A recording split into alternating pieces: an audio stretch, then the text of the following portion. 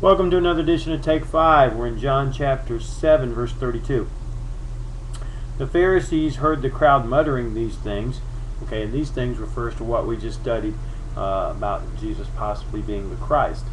Okay, these things about him, and the chief priests and Pharisees sent officers to arrest him. Jesus then said, I will be with you a little longer, and then I am going to him who sent me. You will seek me, and you will not find me. Where I am, you cannot come. The Jews said to one another, Where does this man intend to go, that we will not find him? Does he intend to go to the dispersion among the Greeks and teach the Greeks? What does he mean by saying, You will seek me, and you will not find me, and where I am, you cannot come? So, they didn't get it. Now, when it talks about the dispersion, during when God's judgment came down on Israel, the Jews were scattered all over the place, and so they were in a lot of places. And that's what it's talking about, not just there in Judea, but all over the place. And they thought maybe Jesus was going to go start teaching the Jews that were scattered among the Greeks. They really, even saying that he could teach the Greeks, they really just didn't get the fact he was going back to his Father. But notice they came to arrest him, but they don't wind up arresting him because his time hadn't come. Verse 37. On the last day of the feast, the great day, Jesus stood up and cried out, If anyone thirsts, let him come to me and drink. Whoever believes in me, as the scripture has said, out of his heart will flow rivers of living water.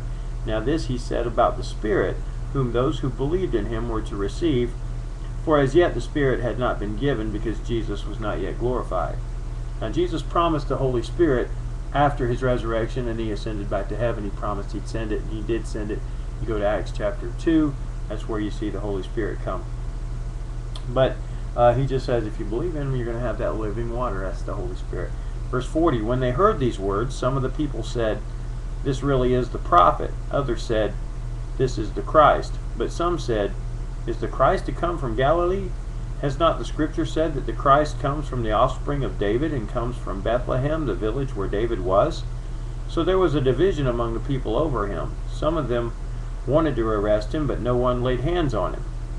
All right. If you're controversial, if people are kind of choosing sides, whether they like you or not, you're like Jesus, okay? So at least you got that much going for you. All right, I smile at that. You know why I'm smiling, those of you who watch this program. And, the thing is, if they just asked him, that he could have told them he was born in Bethlehem, but he wasn't raised in Bethlehem, so they thought he was from Galilee. So they just missed it. They could have just asked some questions. That's the great thing about God. If you're not sure about something, just ask. And the way you ask now is by studying the scriptures, but also ask God to show you as you study the scriptures, and you'll learn. Verse 45, the officers then came to the chief priests and Pharisees, who said to them, Why did you not bring him? All right. They had sent these guys to arrest Jesus. Okay. They wound up not arresting him. Listen to their answer. Verse 46, the officers answered, No one ever spoke like this man. And I got to tell you, I get chills when I read that, because I have been so blessed, so privileged for the last nearly year and a half to be teaching Matthew, Mark, Luke, and now John. Teaching from the greatest teacher who ever lived, and it's not even close. Not even close. And I know the Holy Spirit inspired Peter and Paul and James and John and the rest of the writers of the New Testament and the Old Testament. But there is nobody in history that ever spoke like Jesus. I love to teach what he taught. I imagine myself at his feet listening to him as he's teaching me.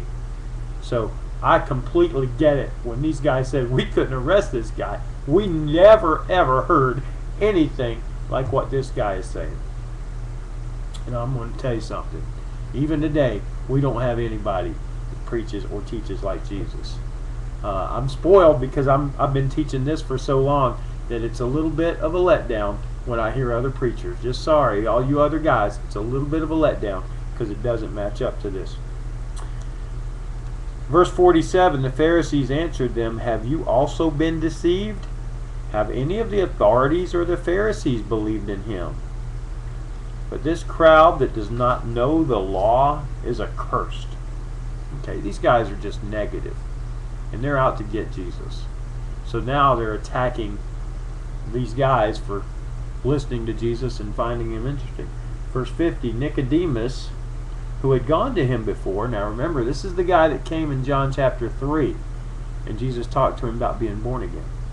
And who was one of them, said to them, okay, now they asked the question, do any of the Pharisees believe in him? Yeah.